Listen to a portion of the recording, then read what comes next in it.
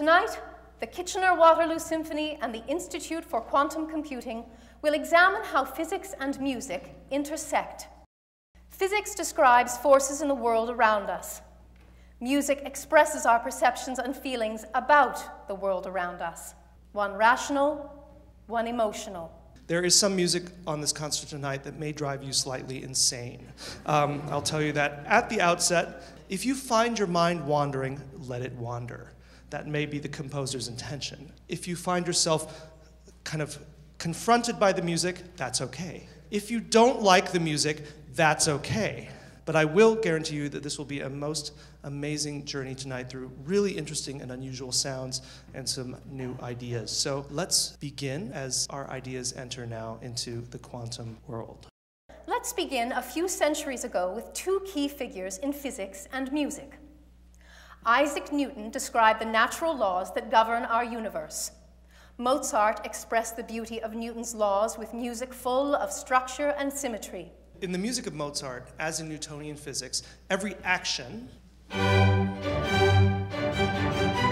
has an equal and opposite reaction.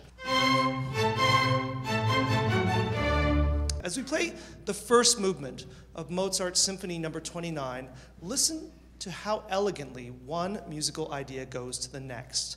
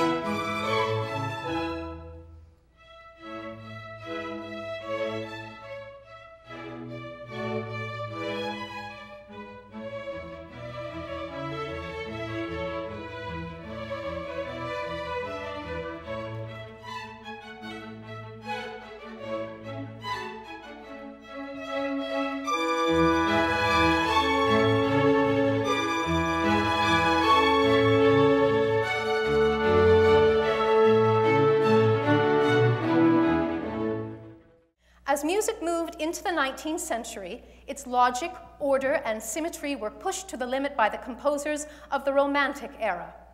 After all this boundary pushing, composers around 1900 were left in a quandary. How much further could they go? Anton Webern began his career composing in a lush post-Wagnerian style. Listen to this piece, his Langsamer Satz, which he wrote in 1905 for strings. Like Wagner, the melody seems endless, the music full of yearning, beautiful, romantic, in a way that we can all understand.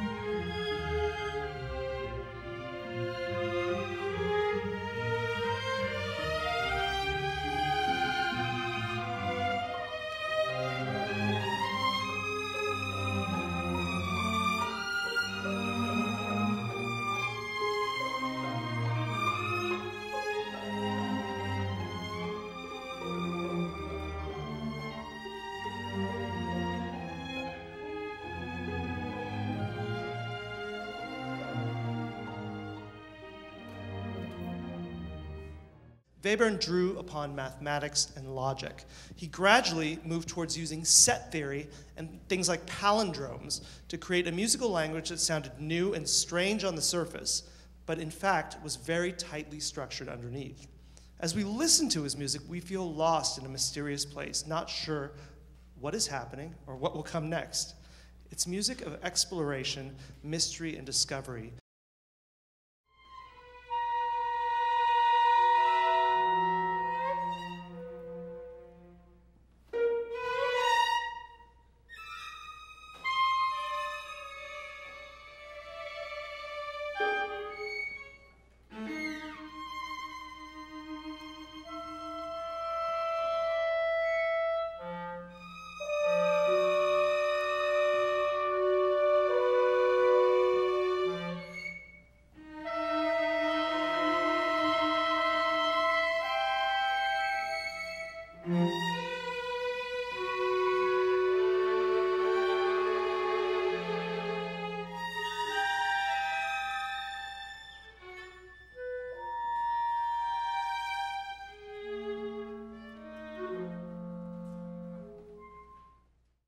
There's a fundamental unpredictability of quantum mechanics. Some physicists didn't like this.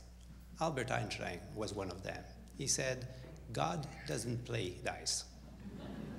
His friend Niels Bohr quickly said back, Albert, don't tell God what to do. In 1906, the American composer Charles Ives wrote a piece that perfectly echoes the struggles that scientists and musicians were facing in the early 20th century. Think of this piece as a gateway into the strange new world of quantum science and music. It's called The Unanswered Question.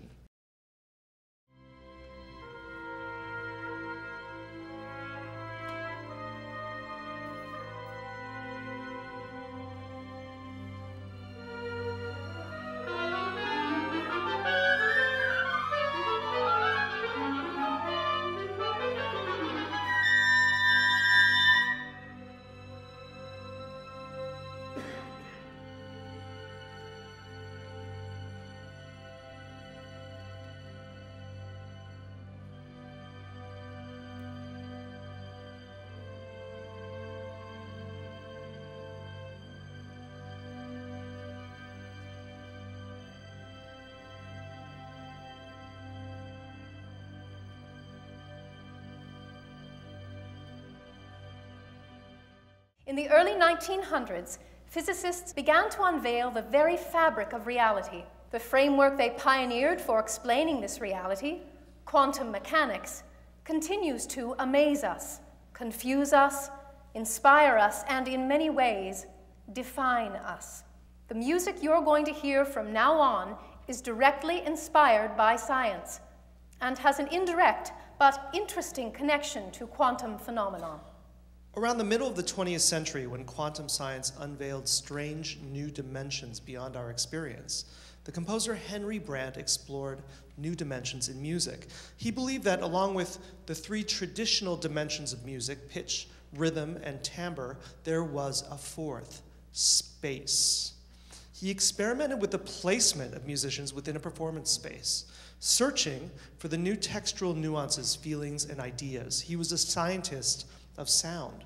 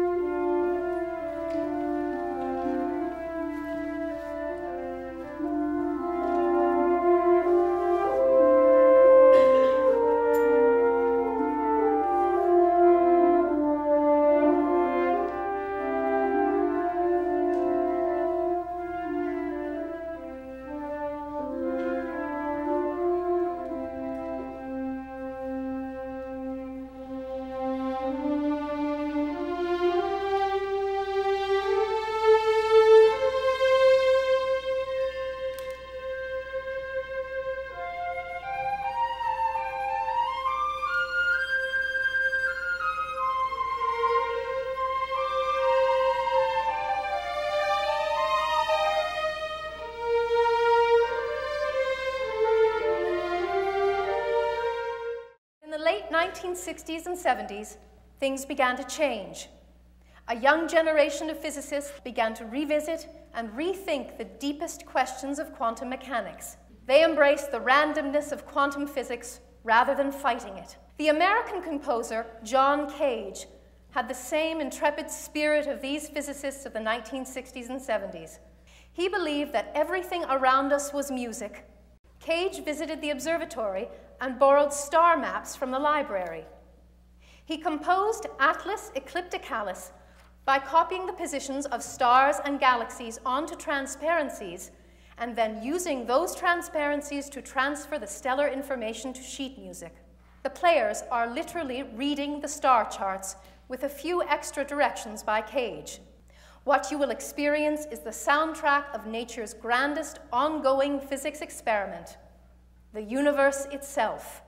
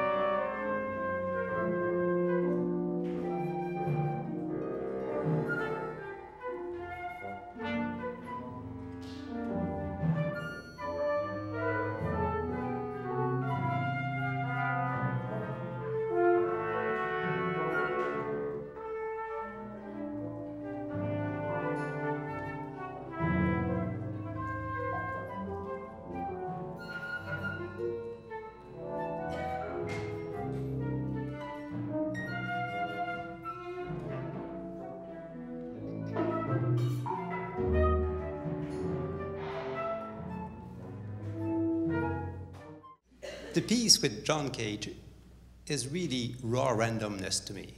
It is really kind of these facts that comes in that we cannot put together. They come from all these different places. It's hard to listen. It's a little bit scary because we cannot predict where the music is going. We don't really know when it started. We don't know where it will end. And this is really a part of quantum mechanics. One of my students said to me yesterday, it's a little bit like starting a thesis. We never know when it's going to end. Since Weber's time, composers were explicitly applying mathematical calculations to create music. This continued through the 20th century and perhaps reached its apex with the music of Xenakis. He would build pieces of music using calculations that an architect or engineer would. Xenakis was one of the world's first composers to use a computer to write music, or rather, to program computers to essentially write the music themselves.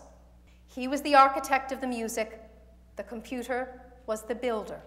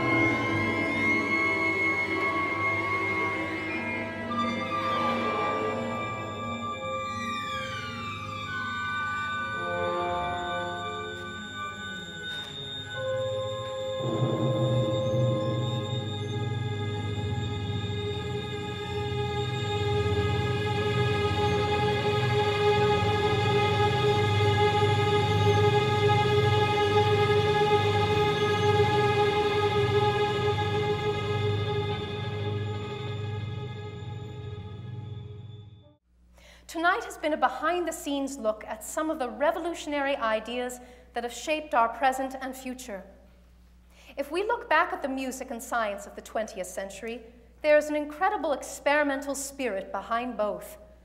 A mix of creativity, risk, hard work, and a willingness to embrace the random and the weird. We can't predict exactly what lies ahead in music or in science. We know there will be new pioneers, new works of genius, new directions we never considered going. We believe composers will always react to and interpret scientific discovery. We expect tonight's concert won't be the last quantum symphony. We know the universe is endlessly fascinating, endlessly beautiful. There is always something going on just beyond our expectations. The trick is to never stop looking deeper.